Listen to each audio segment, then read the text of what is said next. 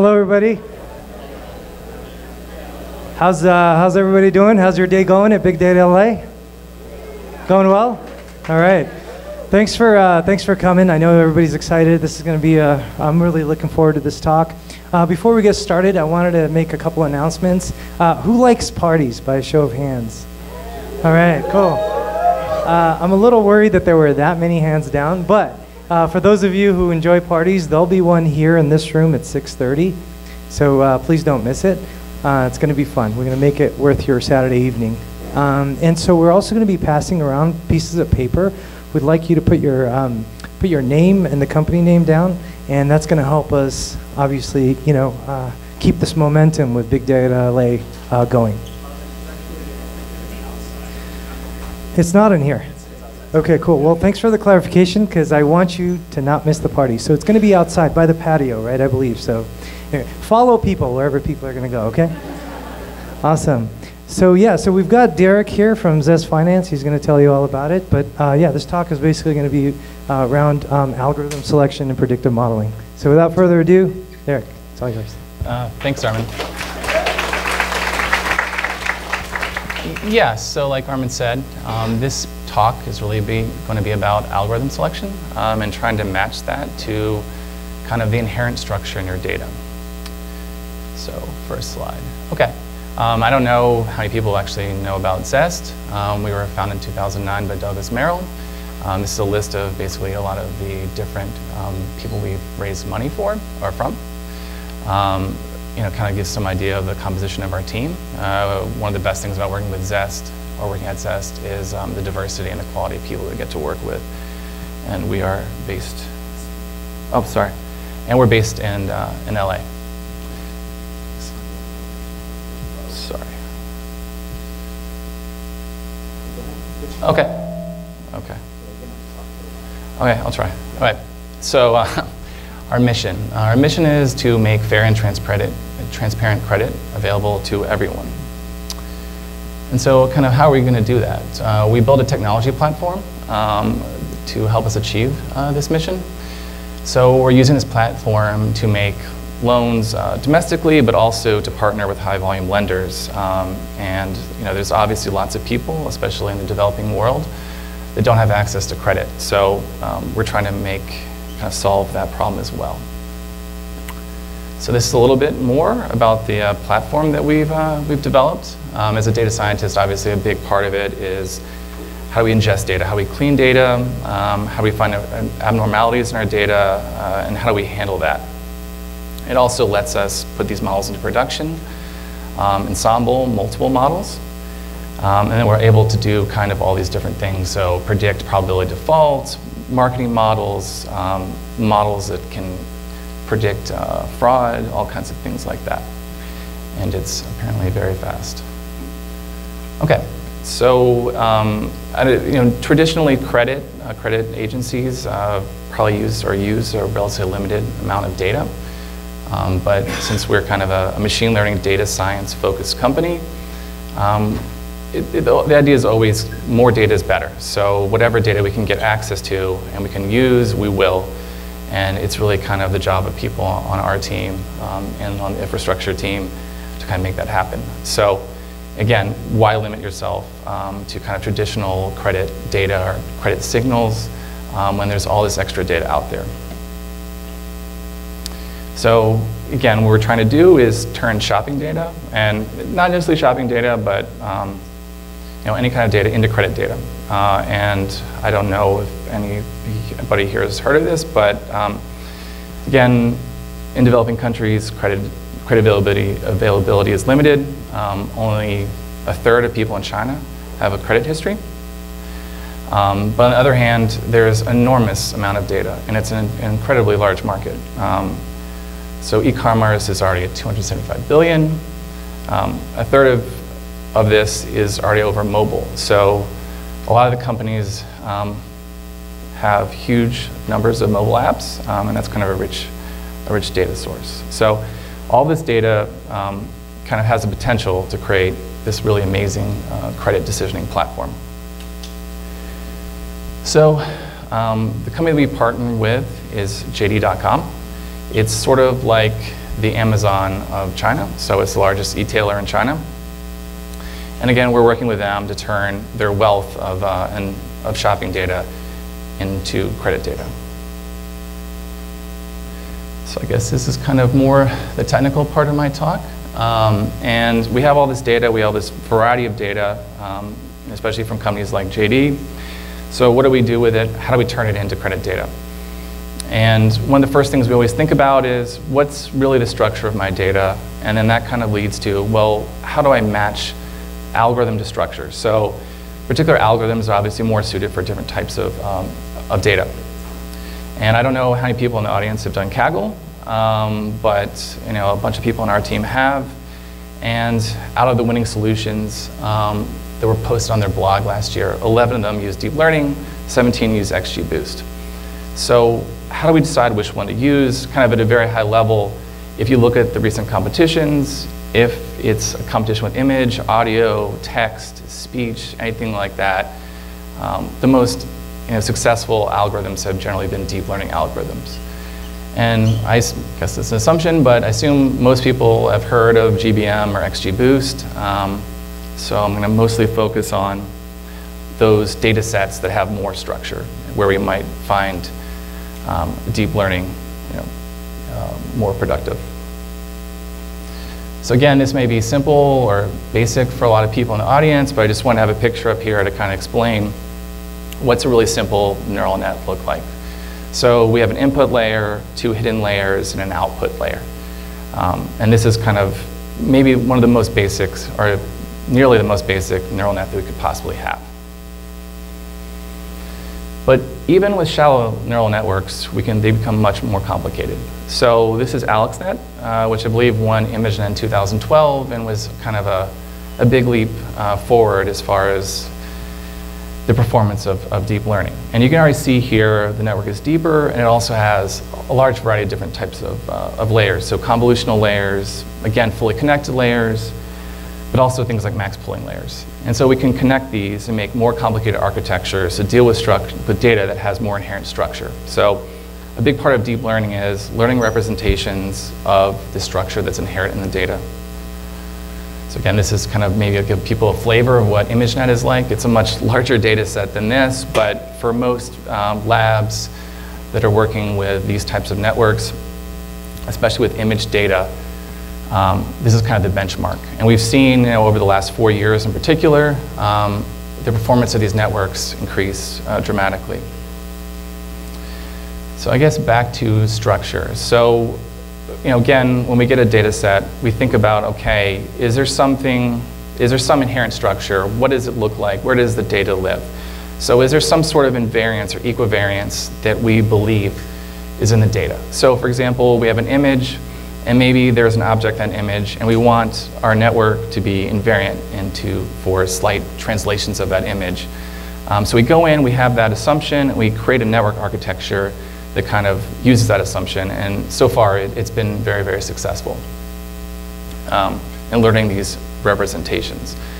Now, up until recently, I think the main way to do this is something called data augmentation. So you'd actually create more data to run through your network, and you would create this data in such a way that it actually, in a way, teach your network to be invariant to certain types of translations and possibly rotations. But now there are more sophisticated, potentially, architectures that actually build this sort of invariance into the network structure itself. So this is from a paper that DeepMind released at ICML a couple weeks ago. And it actually uses 4 new types of layers to actually encode this invariance, equivariance to translation and to some amount rotation in the network architecture itself. So when we're building these networks, we're kind of assuming that there's this inherent structure, and if anybody's done PCA, it's maybe somewhat similar, but we're assuming that the actual rank or the data lives in a much more lower dimensional space, and because we have nonlinear activation functions, when we use deep learning, we can actually find nonlinear spaces that data might live on, and in this case, when somebody found or projected it onto this manifold, they found out that the classes were actually well separated. So I know it's probably a basic step, but again, maybe when you get your data set, the first thing you do is you do a low dimensional projection, you do PCA, T-SNE, something like that, and you see, okay, what kind of structure is this easily separable? And that kind of may guide kind of your algorithm selection going forward. But there's a lot more to this sort of thing, embeddings in particular. So going back to text, there's been a lot of stuff with text embeddings. Obviously, it's data that lives in a very, well, the normal representation is very high dimensional. So can we find a lower dimensional representation of this and then be able to do interesting things with it? So deep learning has now kind of become the standard for NLP and text. And again, this may be basic, but there have been interesting results from things like word2vec, where you do an embedding and then you actually find that there's a linear relationship between similar concepts. And then you can take these embeddings and actually run them through neural nets. Okay, so I don't know if that was too abstract. I found this particular visualization of a very simple neural network, kind of intuitive way to explain how our network is learning representations. So on the leftmost diagram, we have two functions. They're not linearly separable. So maybe we think about this as our input to our network. And in our second layer, it learns a slightly adjusted representation, and now we can see it's becoming closer to the point where we can linearly separate it. And then we have another layer, and on that final layer, it's now changed the representation yet again, and now we have a linearly separable functions. Okay, so one of the main assumptions or priors for deep learning, and some of these convolutional nets in particular, is compositionality. So networks are really, you take the brain inspiration idea out, it's just a composition of functions. So we can see that it's learning different representations at different levels. So maybe the first level, it's learning edges or textures or colors. And then the second layer is really a composition of those. And then the third layer composes those shapes that we learned in the second layer into objects that we might recognize. And so we're building this hierarchical structure. And the reason why this has actually been so effective is because this inherent structure actually exists in our data. So again, it's going back to this idea, we're trying to fit, we're making these assumptions about the structure of our data and then picking algorithms based on that. So I guess, again, maybe basic, but give people an idea maybe about what convolutions, because that's what this is doing, what they look like. So it's really passing this filter over your image and using some other layers like we saw Max pulling before, and we're building this composition of more complicated representations. And again, this is effective because this is actually the structure that our data has. So what if we're not working with images? What if we're working with something like time series or text, and it's something with a sequential nature? We don't want to start from scratch, right? So we want something that kind of mimics that structure. We want something, a network architecture that mimics the structure in our data. So we have something like a recurrent net. So a recurrent net can kind of be thought of as multiple copies of the same network that pass messages along. And maybe some people are familiar with HMMs. It kind of looks somewhat similar. But there are some problems with this. So what if the structure of our data actually has some sort of long-term dependence? So my current state is kind of determined by something that happened a long time ago. So let's say 50 states ago. How do I pick a network architecture or algorithm or model that can kind of be easy to train this? I mean, in theory, you could train something like this because it's sequential, and you could fit it, but in practice, it's really difficult. So we can have more complicated networks that kind of allow us to fit to this structure. So something like a long short-term memory network. So what this does is it has multiple gates that you can kind of see in this illustration that allow you to fit with this long-term dependence much easier. So you have an input gate, a forget gate, and an output gate. And this helps us learn much, much more complicated structures. And then, you could have something like speech, which is sequential, but maybe not like images and not like text. So in this case, again, this is something that was presented at the recent ICML, but this combines both recurrent nets and convolutional nets. And this particular architecture kind of did something that was pretty amazing. It was able to learn to build a speech system that, other than changing the final layer, could actually work with both English and Mandarin, which is kind of amazing. So there was no hand feature engineering. There was no domain expertise. You could literally take the exact same architecture, and as long as you had enough data, you could learn both of these very, very well, and much better than you would in something like an expert system. So I guess I want to kind of go into a little bit like what has happened, and I alluded to this earlier, what's been the trend, and what's really the driver of increased performance. Now, a lot of the architectures that I already talked about, they have become deeper and deeper, right? And so people have talked about the revolution of depth. So I showed AlexNet. AlexNet was not a very deep network, but it still won ImageNet only 4 years ago. And last year's winner, so I think it was was it eight layers, something like that. Last year's winner was actually 152 layers. And the author of this has talked about making networks that were 1,000 layers deep, which is kind of crazy, but if this is really what's driving it, then I assume we're going to see this actual, this improvement rise even more. So it's pretty exciting. So, a lot of the issues with neural nets has always been kind of, again, how do we make them deeper? And again, maybe basic, but you always have this problem of if your data has a more complex structure, if it needs more complex representations, you need a deeper network. And there have been results saying, okay, deeper is actually necessary. But making deeper networks, you have this problem of saturation. So you can see on the left, if you're using a sigmoid, if you go too far in either direction, it's totally saturated, and your network essentially can't learn. So the thing on the right is actually an activation function, or another activation function.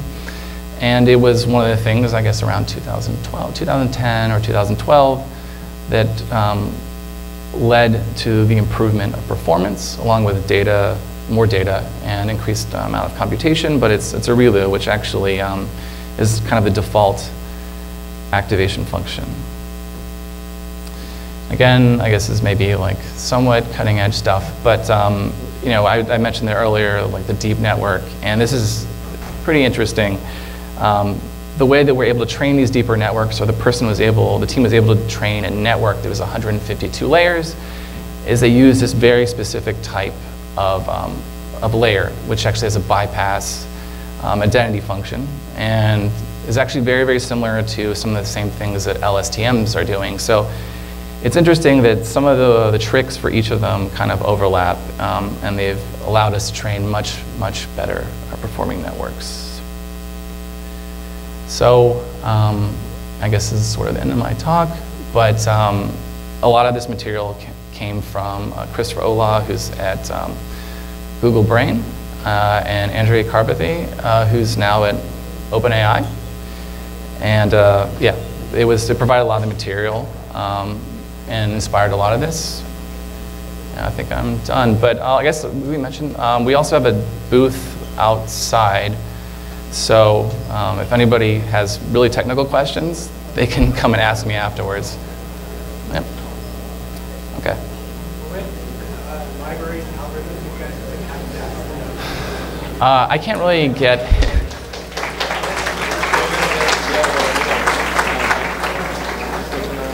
We can take that offline. I can't really get into super specifics about that.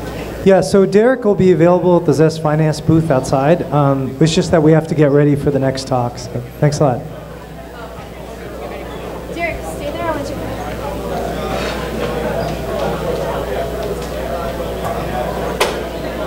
Thanks a lot.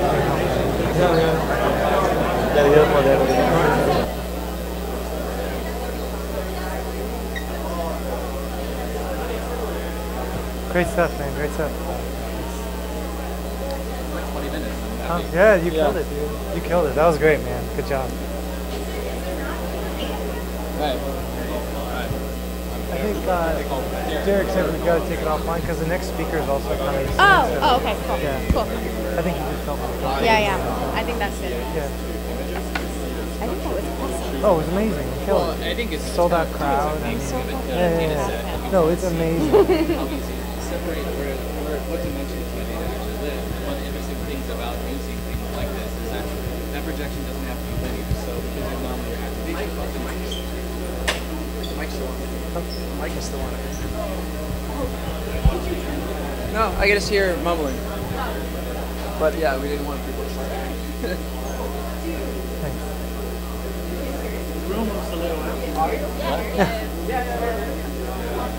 Oh, are you hanging? Or is this Is anybody at the table there? Yeah, it's Jared and Sherry. I was going to tell you. It's Jared and Sherry. I couldn't convince him.